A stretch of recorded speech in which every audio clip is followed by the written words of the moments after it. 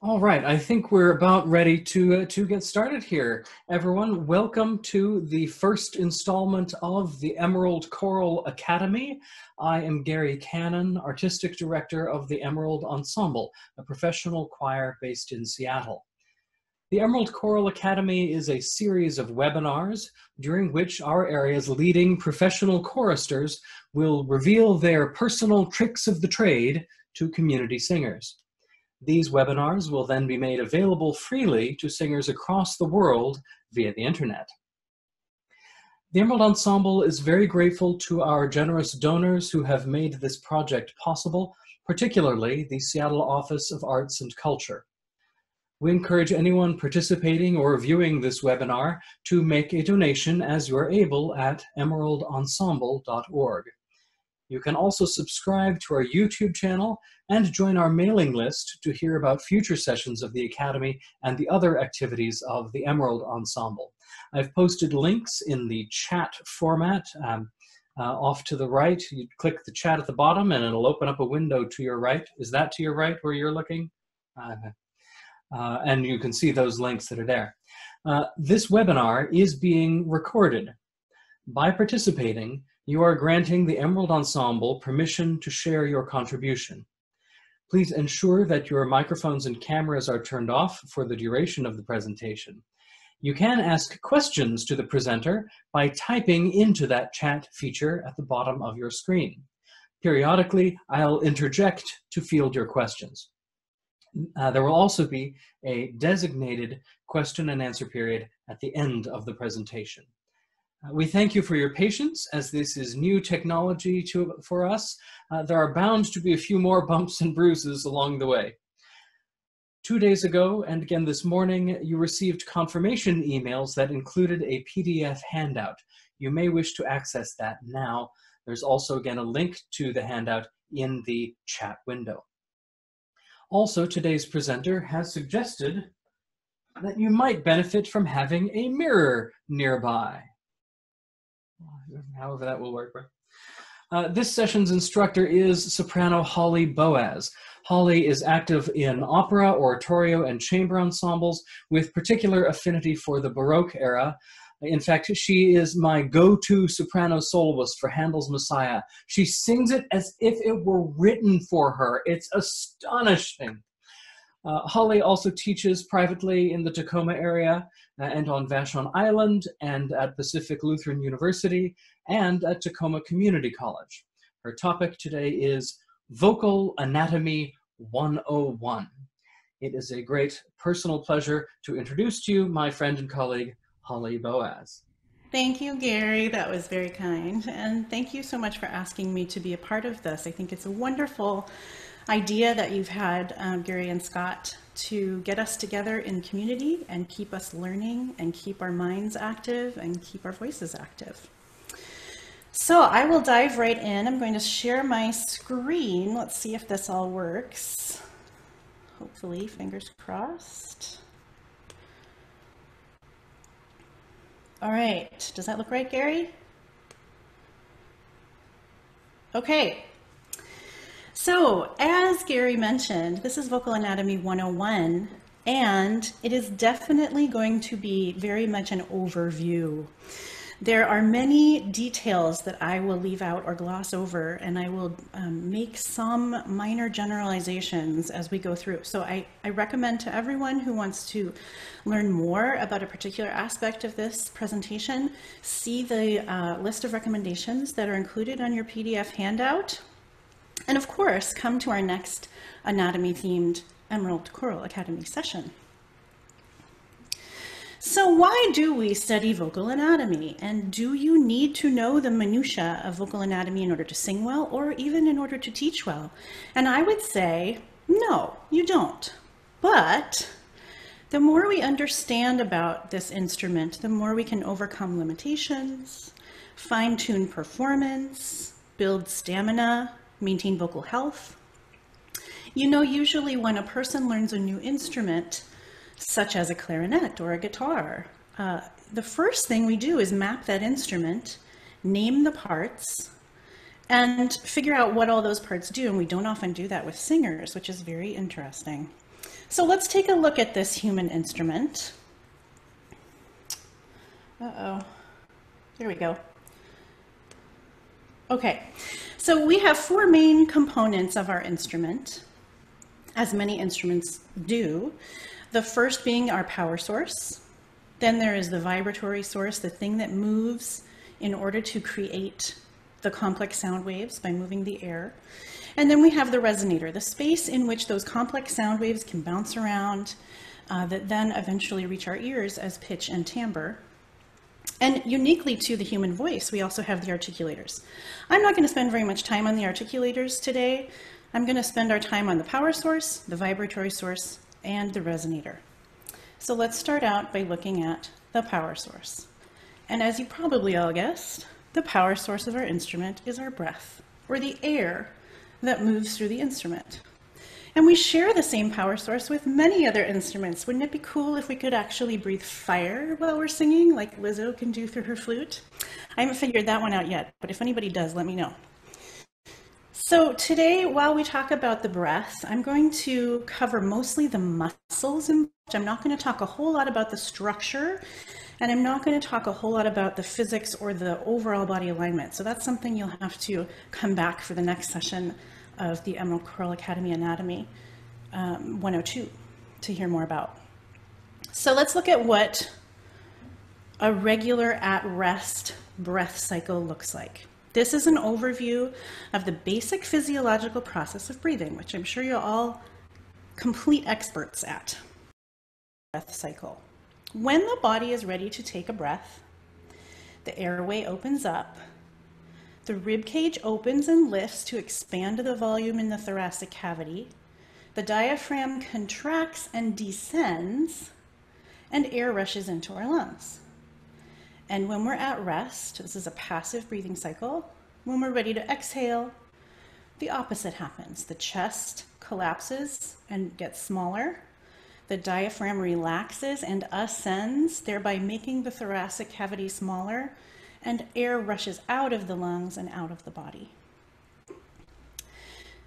Let's look at the main muscles involved with this process, and we're going to start with the inhalation muscles.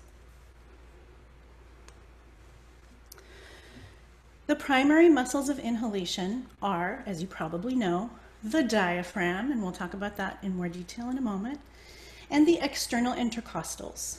And the external intercostals are the muscles that go between your ribs. The secondary muscles of inhalation or inspiration include the sternocleidomastoid muscles. We have one on each side that go from our mastoid process by our ears across the neck, and they attach to the sternum. And underneath those are a set of 3 scalenes. Let's explore the diaphragm first. Oops, here we go. Okay, I'm going to play this 3D animation of the diaphragm. Ooh, maybe. Here we go. Okay, and while you're watching this, notice how high it sits in the body. The diaphragm sits fairly high. It is definitely above our abdominal wall. It attaches to the lowest part of our ribs on the inside, and then to the inside of our lumbar spine in the back, as you can see these muscle fibers here that come down and attach to the lumbar spine. When the diaphragm is relaxed, it sits at its highest position, just underneath our lungs. There are some holes in the diaphragm to allow the esophagus and the arteries and the nerves to pass between the thoracic cavity and the abdominal cavity. It's an involuntary muscle. It moves whether we want it to move or not, which is great because we want to breathe while we're unconscious. And we have a pretty poor kinesthetic sense of our diaphragm. It's difficult for us to discern how the diaphragm is moving, where it is. We don't really feel it per se. We feel the things around it moving more. The diaphragm is active or engaged when we are inhaling. It contracts and descends when we inhale. It is relaxed when we exhale. The full excursion of the diaphragm is about 3 to 5 centimeters, but it can increase to 7 to 8 centimeters depending on the size of the body involved and also the range of motion. And there are things we can do to increase that range of motion.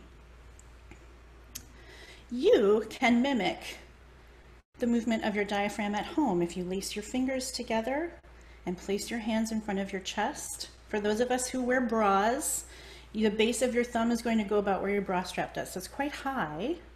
You can also find the bottom of your sternum. That would be the bottom of the diaphragm. And as you inhale, your hand will descend. And as you exhale, your hand will relax back up again. So you can practice that motion at home to mimic the movement of your diaphragm. Let's look at the other muscles involved in inhalation for a moment. So we're going to focus on the left side of this image, and even on the left side of this muscly torso that we're looking at here. So we see the outline of the diaphragm. And remember, the diaphragm contracts upon inhalation. So when we inhale, the diaphragm descends, which helps the bottom of the rib cage open up. And when we exhale, it ascends. Here's that other group of primary breathing muscles, the external intercostals. They connect one rib to the other. And when they contract, they open and lift the ribs, allowing for larger volume inside the thoracic cavity, and air wants to come into our lungs.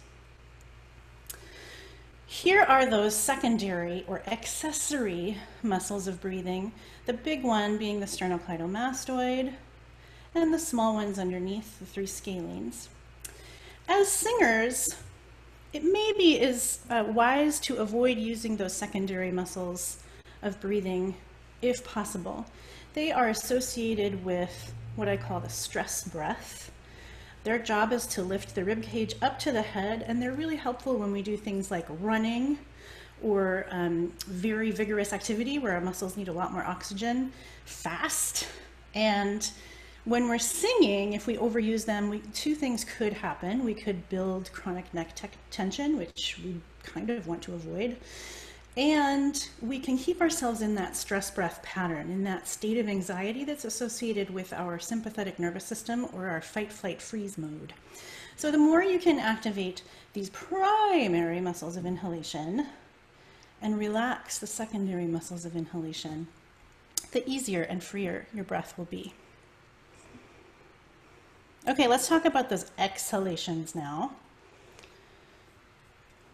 When exhaling at rest, it's pretty passive. We don't really need to do anything. The exhale will happen on its own, and that has to do with physics, which I'll talk about in another session. But when we're speaking or singing and we want to provide resistance to that air, or we want to control the speed of the airflow, we do activate some muscles.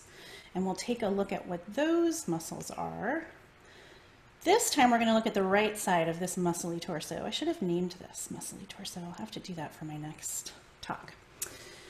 The first ones we'll notice are the intercostals, this time the internal intercostals, which are the agonist-antagonist pair that matches up with the external intercostals. So the external intercostals are the ones that raise and lift the ribs. The internal intercostals lower the ribs and pull them back together. So that's one of our muscles of exhalation. And then we go to the abdominal wall. The innermost muscle, which you can barely see here in this little cutout, is the transverse abdominis. And for any of you who lived through the 80s, I am a child of the 80s myself, you can think of those giant elastic belts that we used to wear on the outside of our clothing. That's sort of what the transverse abdominis looks like, but it's on the inside. It's the innermost layer of that abdominal wall.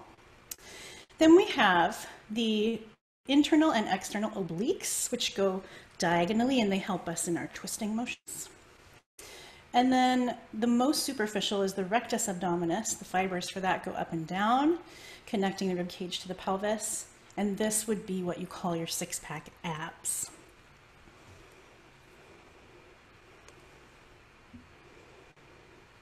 Okay, so before we move on and before I take some questions, this was like such a fast overview of all the muscles involved in breathing. I want you to think about the fact that the diaphragm is engaged when we inhale, but it's not engaged when we exhale. So think back to all those lovely, well-meaning choral directors and voice teachers from your past who've said things like, use your diaphragm, sing from your diaphragm, engage your diaphragm. And those aren't bad thoughts, but do you see now how maybe some of those ideas are problematic because the diaphragm is actually relaxed while we're exhaling, and while we're singing, we're exhaling. So I'll leave you with that thought and some of these lovely thoughts on this slide, and I'll pause for a moment and ask Gary if there are any questions. I don't see any questions there yet. Are you hearing me all right as I'm responding? Yes. Oh, good. I don't see any questions yet coming up. I would ask though about so there's different layers of muscles near the ribs. How do they connect with each other? Do they influence each other's movement? Yes. Are you talking in particular about the intercostal muscles, the internal and external? Everything that leads up to my six-pack abs. So mostly the abdominal wall then. So the job of the abdominal wall is mostly to provide stability for us between the structure of our rib cage and the structure of our pelvis. We have all of this area between those two very protective structural parts of us that is exposed, right? We don't have our skeleton in our abdomen so much. And so those muscles together, layer upon layer, give us that firm protection, some of us firmer than others, around that abdominal cavity so that we can remain stable even though we don't have the skeletal structure between our ribs and our pelvis other than our spine. The abdominals those muscles connect two parts of the rib cage and two parts of the pelvis. So I hope that answers your question, Gary, but let me know. Fantastic. Okay. That was fantastic. And no one has typed anything else in the interim, so feel free to keep going. Okay, I'll leave you with one thought about the breathing part of our exploration here, and that is that I did one group of agonist-antagonist muscles, right? We have the external intercostals and the internal intercostals, and they do the opposite thing, just like our bicep and tricep. But it's often the case that we're engaging both sets of muscles to some degree. And this is where we get into this very tricky thing called breath support or breath management, right? Which is taught in a variety of ways, so I'm not going to open that can of worms so much. But I will just say that usually when you're working to control the speed and pressure and flow of your air on an exhale, you are engaging some of the muscles of inhalation and some of the muscles of exhalation at the same time. So there's a give and take involved there, and those muscles work together. Okay, I'm going to move right on now. Let's see. Oh, we do have one question that's popped up, and now's probably a good time for it. Sorry to, which is about the rib cage. Often it's said that the rib cage is expanding if you're breathing correctly. What exactly does that mean? How do we understand that? Yes, good question. I love that question. So when we engage our internal intercostal muscles, their job is to open and lift the ribs. At the same time, hopefully our diaphragm is also contracting, and its job is to descend. And as it descends, the bottom part of that muscle kind of pooches out to the side and allows the bottom of the ribs to open up. What that does is it actually does increase the volume inside of our thoracic cavity. So if you think that when the diaphragm is released and at its highest position, we have a bigger volume in our abdominal cavity, but when it descends into the space of our abdominal cavity, it then creates more space within our rib cage. I hope that made sense. This then has to do with some physics, which I'll get into in another session. But basically, we lower the pressure on gases inside our thoracic cavity, inside our lungs, by expanding the volume of the rib cage. And those are the two main mechanisms to do that. Activating the external intercostals to lift, and then activating the diaphragm to descend, thereby widening the bottom of the ribs. I hope that helped. That made good sense to me. It does occur to me, though, again, in the spirit of we're still learning the technology, that it's possible the participants are still only seeing the shared screen and not seeing your hand gestures. Oh dear. Okay, I don't know how to fix that. I'm Yeah, sorry. you can unshare or stop sharing and then reshare, if so inclined. Okay, perhaps I should do that going forward if I have something full of hand gestures. Oh, I see there, though, that you are appearing at the top of the screen even while you're screen sharing. So remove my comment there. Oh, good. Okay, good. So they're Thank you. seeing enough of you. That's what matters. One final question, and then we'll let you proceed. Is how do we engage the muscles in our back while we're breathing? So the external intercostal muscles go all the way around. So there will be some of those muscles around towards the back of your rib cage. And the best exercise that I give my students that seems to help with this, and you can do this in two orientations in regard to gravity.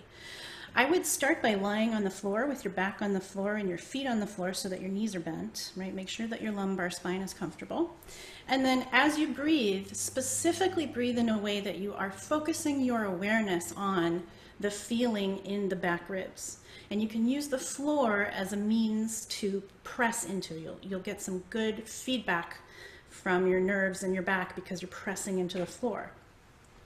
When that starts to feel consistent, and you're really noticing where that muscle activity is when you're doing it in such a way as you really feel that contact on the floor, then I would recommend going to a flat wall, trying it in a sort of chair pose, where again, your knees are rather bent, you're finding a comfortable position with your back flat against the wall, and then you can breathe into the wall that way so that gravity is pulling on you in a different way.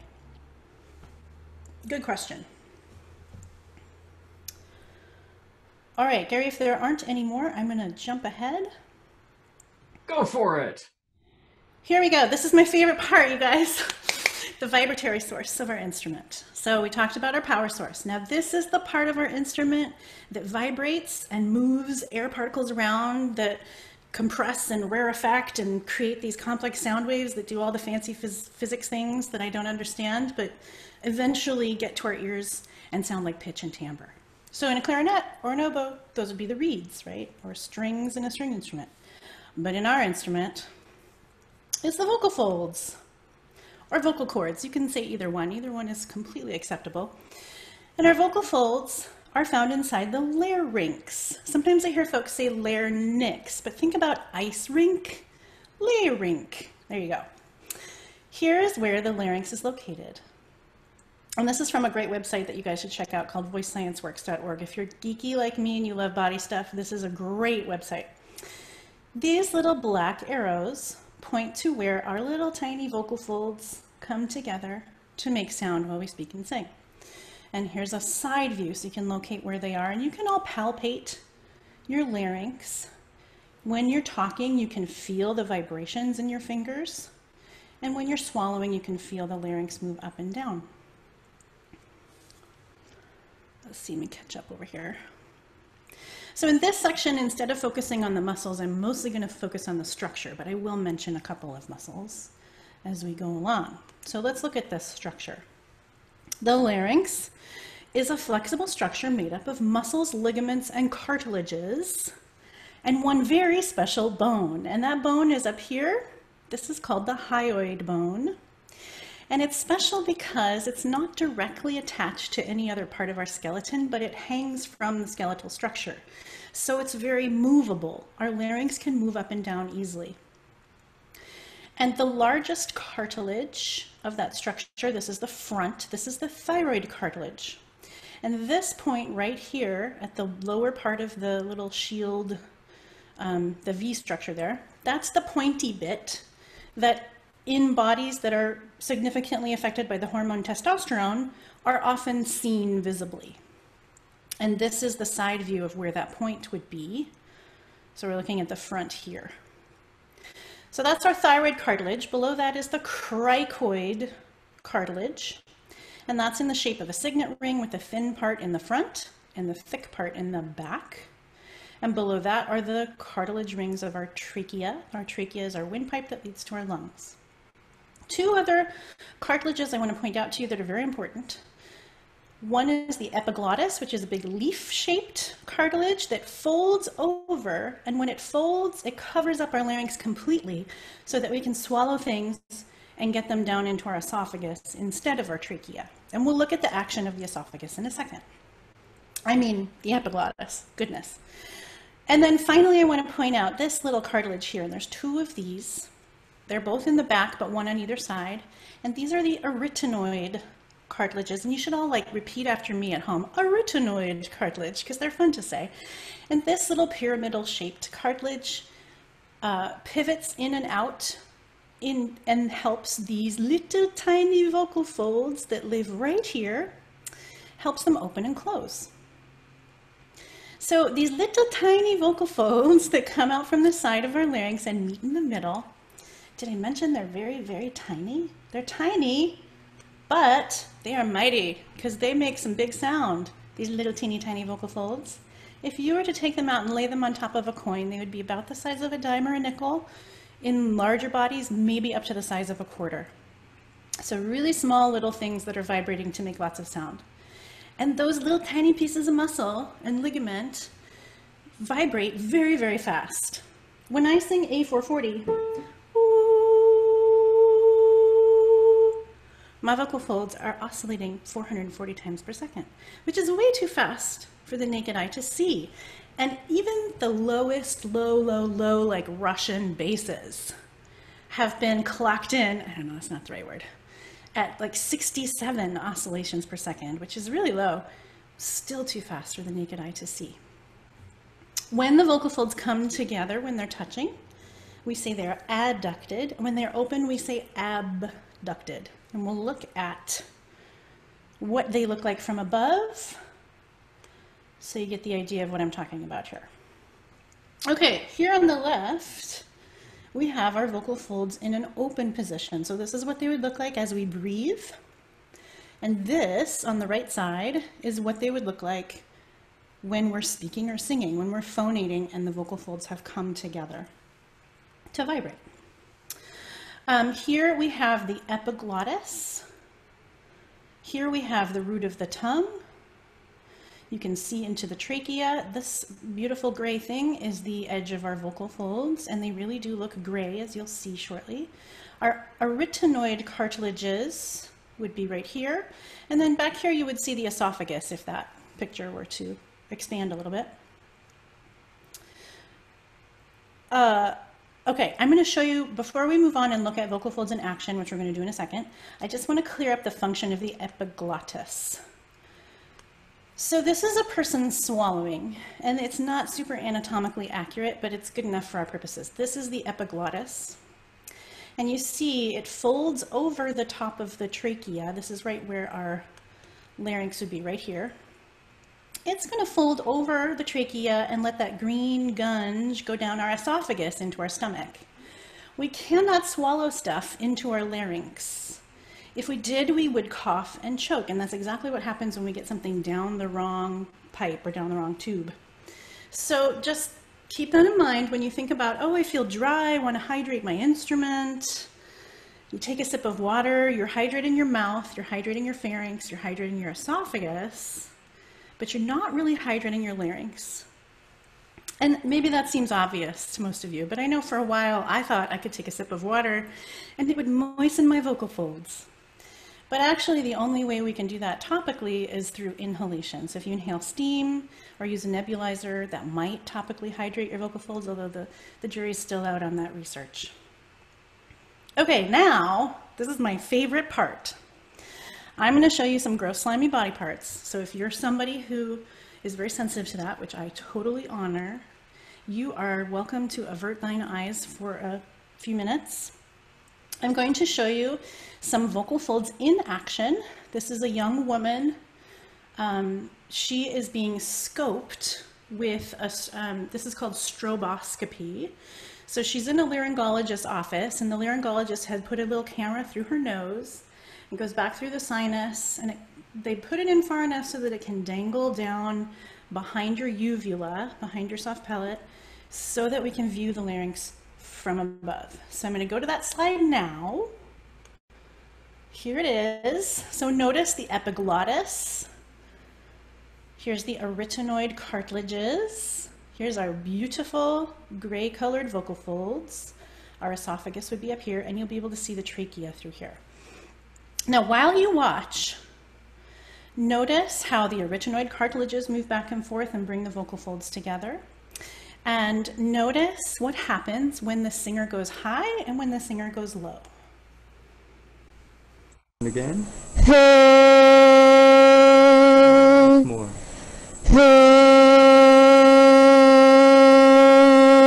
Try a real high pitch. Now give me a singing.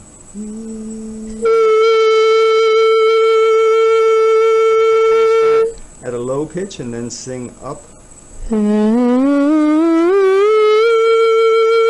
Okay, can you go any further? Okay, good. And now high to low.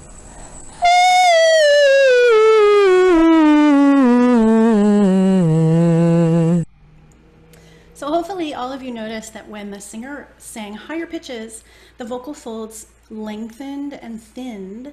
And when she sang lower pitches, the vocal folds got shorter and thickened. And we're going to talk about how that happens in a moment. You might have also noticed an interesting vibratory pattern. Remember, our naked eye is not capable of seeing the actual vibratory pattern. So you're just seeing parts of that vibration happen, which can be tricky when we watch that in a stroboscopy. So I want to show you a cross section of the vocal folds. And this little animation here is showing us the pattern of the vibration. So everybody bring your hands together. The palms of your hands are the insides of the vocal folds that come out to touch one another. And what happens is the air comes up from the lungs below and first opens the bottom of the vocal fold. And as the air comes up, the vocal fold gradually opens until the top also opens and the bottom comes together. And it's this sort of wave-like action that is happening while we phonate, while we speak or while we sing. The layers of the vocal fold, the red part here is the muscle tissue, and that's the thyroarytenoid muscle. It's connected between the thyroid cartilage and the arytenoid cartilages. That is the part of the vocal fold that contracts and can control that short, thick aspect of the vocal fold. And then the yellow part we see is the ligament structure. And then the outer layer, and I'm oversimplifying here, there's way more parts, but we're going to simplify. The gold part is the lamina propria and the epithelium, which you can basically think about as the mucosal layer. There's a very sort of jelly-like layer on the outside of our vocal folds that's always there and needs to be there for them to operate properly. So that's why systemic hydration is very important for singers. When we have those thicker, shorter vocal folds like you saw in the video, we generally associate that kind of sound with a chest voice or a modal voice or speaking voice or belt quality. And that's when more surface area is touching in that vibratory pattern. Whereas when we get a thinner vocal fold and there's less surface area touching in that vibratory pattern, we hear something that we might call a head voice or falsetto or whooping or mode 2, depending on what terminology you're familiar with. The last form of phonation that we could talk about is vocal fry, which is sort of noisy. It doesn't sound like a clear tone like the other types of registration do. And that's because the vibratory pattern is sort of irregular. It's no longer that beautiful rolling motion. Okay, now how do we control that lengthening and thinning and that shortening and thickening? Let's look at the muscles involved for that. We talked about the thyroarytenoid muscle that is part of the vocal fold itself that connects from the thyroid cartilage to the arytenoid cartilage, and when it contracts, it makes the vocal fold shorter. So that's what thickens and shortens. The muscles that lengthen and thin the vocal folds are actually outside of the larynx. These are the cricothyroid muscles, and they connect the thyroid cartilage to the cricoid cartilage. There's 2 of these on each side of the larynx. And when they contract, they tilt that thyroid cartilage forward, which has the effect of lengthening the vocal folds. And I think my friend Claudia Friedlander, who is one of the references I listed on your PDF handout, she says it the most succinctly of anyone I've ever heard. The combined activity of the thyroarytenoid and the cricothyroid muscles varies the length and thickness of the vocal folds, which modulates pitch and registration. And by registration, we're referring to that head voice, chest voice, mixed voice kind of difference. And this would be another great place for me to pause and take some questions, if there are any questions. We do have a couple of questions. Okay. My goodness, I'm learning so much. I've been singing professionally for 21, 22 years, and half of the stuff is all brand new to me. So thank you for that. We have two particular questions. One is, how do lymph nodes fit into these diagrams? And what happens when your lymph nodes are swollen? That is a really great question, and a question I've never been asked. The short answer is I have no idea, and that's something I'll have to look into. I don't know how the lymph nodes would directly affect specific extrinsic or intrinsic muscles of your larynx, but I bet they do when they're swollen. So thank you for that question. I'm going to go do a little research on that. And who asked that question, in fact, afterward, if you want to email me directly to gary@emeraldensemble.org, then we'll be sure to hold Holly to her promise and get a direct answer to you. Thank you for asking that. Yeah. Another question regarding vocal fry. Is it actually detrimental, physically harmful to your voice, or is that just, as this attendee asks, is that just sexism? Okay, so the short answer is it depends. The other short answer is not really.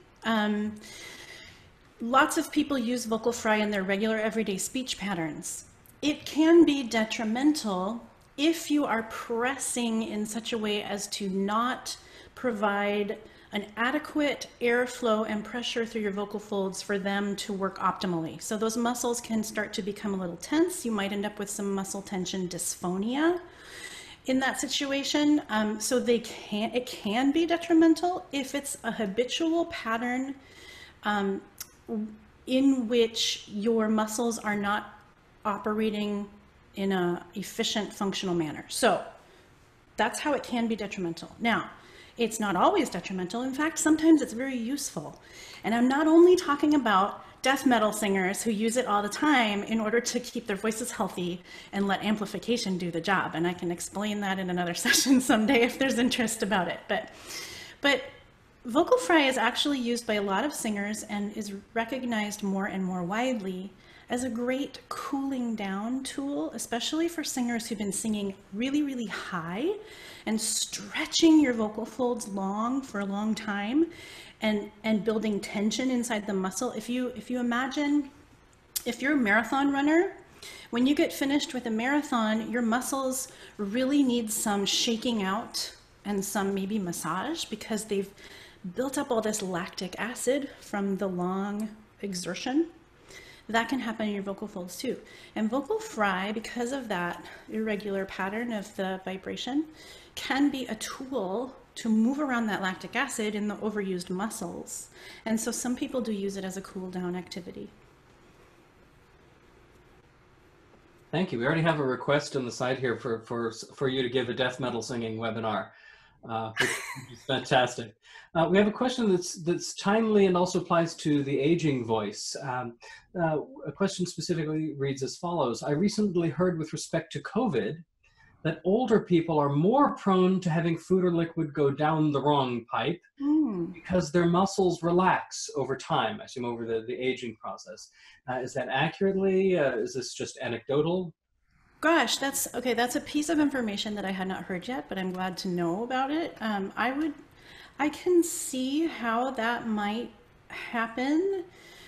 With aging, all of our soft tissues start to harden and our ligaments start to ossify. And so with all of the cartilage and ligament tissue in the larynx that's controlling those functions, I could see how a more mature body might have more trouble with those fine movements and control of the epiglottis in swallowing and things like that.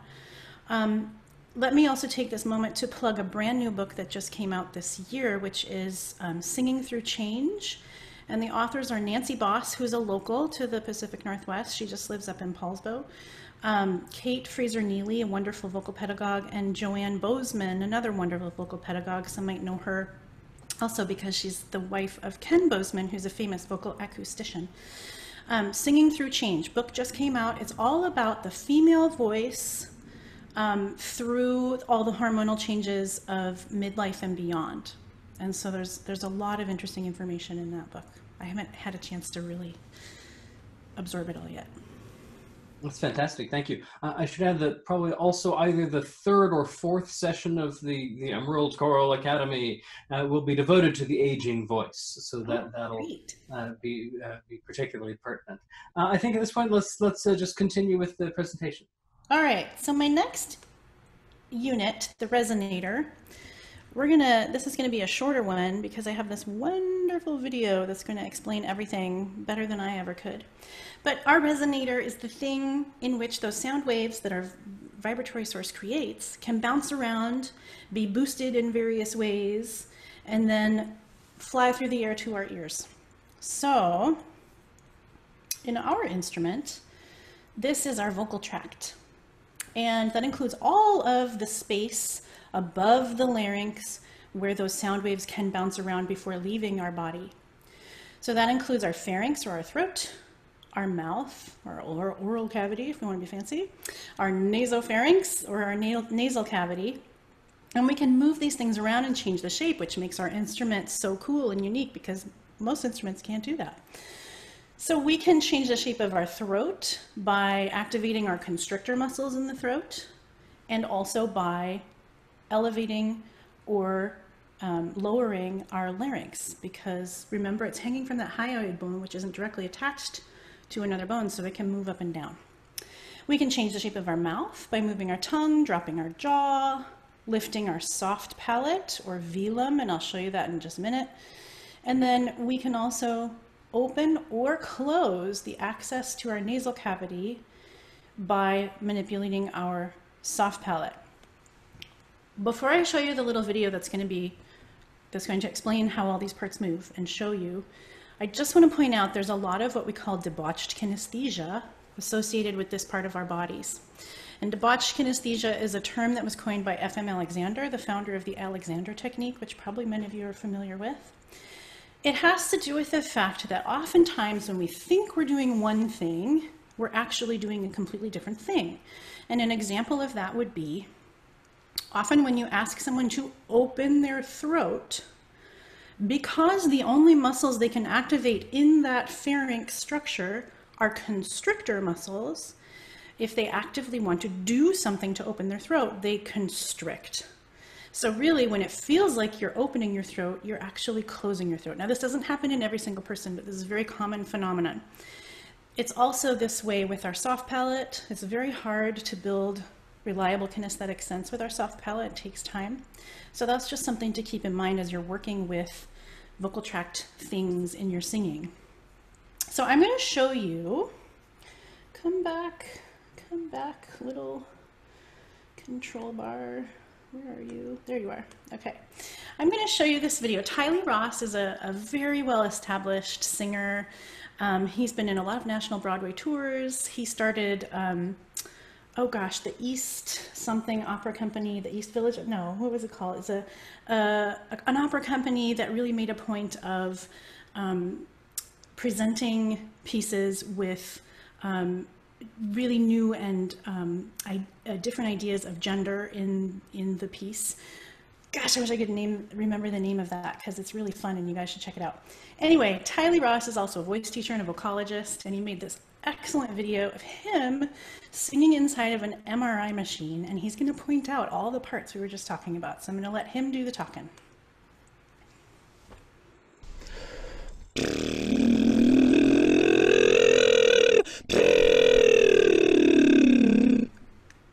How about a raspberry?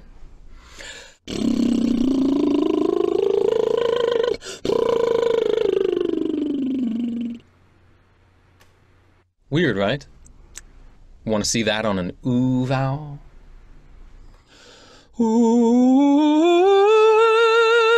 ooh. Now, before I go any further, let's try to figure out what it is we're actually seeing here. Let's go back inside and see if we can identify some of the features of the vocal tract. Lips, tongue. This difficult to control piece of anatomy is called the velum or the soft palate, but you can think of it as the nose gate. It opens and closes, controlling the flow of air and sound up into the nasal cavity. In most people, the velum is opening and closing constantly when we speak and sing, and we're barely even aware of it. Down here, we have the larynx, which houses the vocal folds. Now, Okay, so hopefully that was clear. I know it went by kind of quickly. I'm happy to play any of that back for anyone if you'd like to see it again. There are so many different ways we can move all these parts of our vocal tract and allow those sound waves to bounce around in different ways, which then affects the quality of our sound before it reaches the listeners. It's really something we could talk about for hours on end. So at this point, I'm going to rush through the rest of my presentation. There's not much left. And then I'll take a few questions at the end.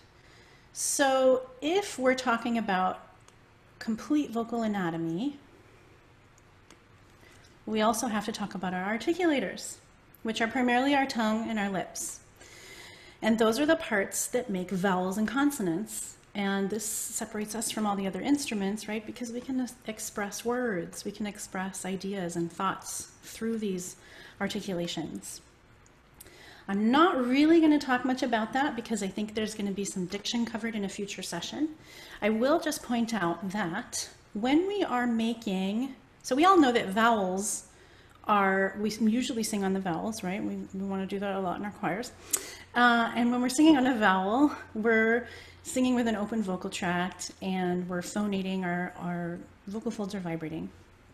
That's not always true of consonant sounds, right? We have voiced and unvoiced consonant sounds. So it's just interesting to realize that when we sing a voiced consonant, that is a consonant that we can put on pitch, like or z or zh. All those voiced consonants, not only are we creating a point of friction that makes the consonant sound, but we are also vibrating our vocal folds and making pitch.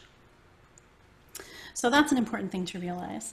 And of course, uh-oh, I lost my, there it is. Of course, we have a myriad shapes that we can manipulate in our mouth and in our vocal tract to make all these different vowel sounds that we sing on. And I would be amiss if I did not mention that all the body parts are important in the process of singing. And because there are so many cross-body relations between different parts, and our bodies really are one whole system, we should be thinking about overall alignment too in this greater picture. So we are always moving when we sing. Singing is movement. Our whole body is involved. So there could be something happening in your foot that's directly affecting something in your throat. So it's worth thinking about whole body alignment as well, and that's something I may be able to address in a future section. And remember that all bodies are different. So your thoracic cavity range of motion might be completely different from your neighbor's range of motion. And your breathing might look a lot different from your neighbor's. It doesn't mean one is better than the other. There's no body type for singing. So I'll leave you with this thought by Richard Strauss, a composer I'm sure we've all experienced in one way or another. He was married to a soprano, so he knew the voice very well. And he says the human voice is the most perfect instrument, but the most difficult to play. And I posit that the reason it is the most difficult to play is because we can't see most of our instrument.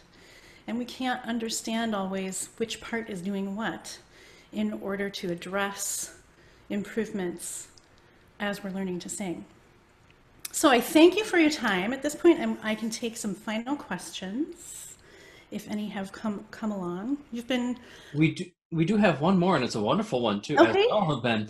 Is vibrato controlled by the vibrator or the resonator mechanisms? Ooh, that's such a good question. So here's the thing about vibrato. Scientists still don't really know exactly what the process is that creates it. We've narrowed it down to a few muscles of the larynx. So it seems to be a process that involves the intrinsic or extrinsic muscles, or maybe both, of the larynx structure itself. So I think we can think about it more as a vibrator issue than a vocal tract issue, if that makes sense. But we don't have the exact formula yet. Isn't that mind-blowing? It's like cats purring. My understanding is they don't actually know how a cat purrs, and I've often equated those two. I don't see any other questions coming in. So you can, folks can type quickly. There are some thanks coming in. Do you mind turning off the screen share? Sure. And I'll... there we go. If there are further questions, sorry, I'm manipulating my screen. I know you can't all see that. To make sure that if anything comes through, I'm catching it as most as possible. And I will change my screen as well. Well, that didn't work. Uh-oh. Oh, there I can go. There I am. Am I there? Am I there among us? Thank you very much, Holly. This was fantastic. If I weren't forcing everyone to be muted, I'm sure I would not be the only one applauding. Thank you also to all of our participants for your questions and your contributions. Again, you can help create more sessions of the Emerald Choral Academy by donating at emeraldensemble.org. The second session will, and this is the first announcement, the second session will take place on August the 11th at 2 p.m. Pacific time. Holly Boaz will present again. This time will be Vocal Anatomy 102, which will have a special focus on body alignment and breathing. Registration will be available for that in just a few days. Later sessions will also consider topics like the aging voice and score markings and phonetics and diction. I hope you can join us for those. In the meantime, I am Gary Cannon, and on behalf of all the Emerald Ensemble, thank you again, Holly, and we wish you all good physical, mental, and musical health. Stay safe, everyone. Thanks very much.